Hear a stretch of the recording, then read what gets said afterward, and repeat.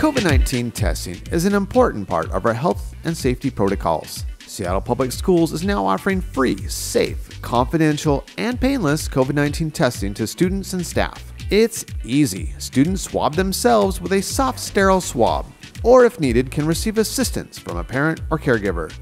School staff and partners have been trained to help with the testing process. Students gently swab just inside both nostrils for 15 to 30 seconds each.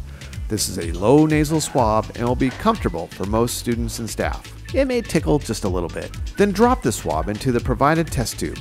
SPS then sends the test to the lab, and results are back in 24 to 72 hours. Families and the Central COVID-19 nursing team are notified of test results. If your child has COVID-19 symptoms at school, a test will be offered when you come to pick up your child. You will provide testing consent at this time. You will also be offered a free COVID-19 test.